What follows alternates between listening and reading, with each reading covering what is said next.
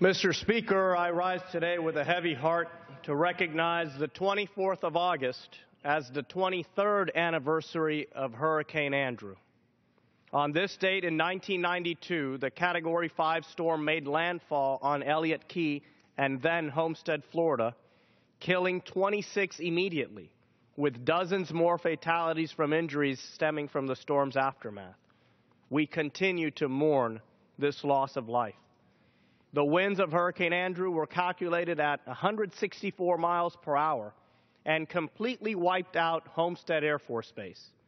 Until Hurricane Katrina in 2005, Andrew was the costliest storm in U.S. history, totaling $43.7 billion when adjusted for inflation.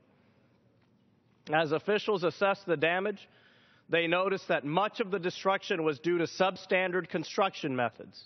As a result, Florida now has the strongest building codes in the nation. Furthermore, homes are now required to have storm shutters or impact-resistant glass.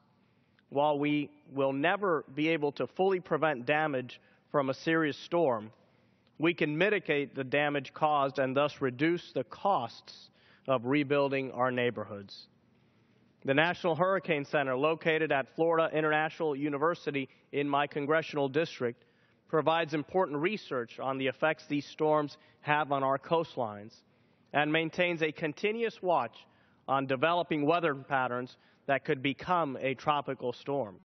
I was able to tour this center earlier in the year and commend their efforts. The memory of Andrew forces us to remain cautious and vigilant so our communities and homes are protected.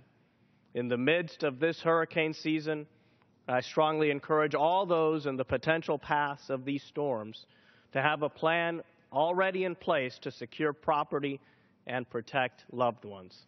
By taking the appropriate preventative measures, we can ensure that our families and neighborhoods remain safe.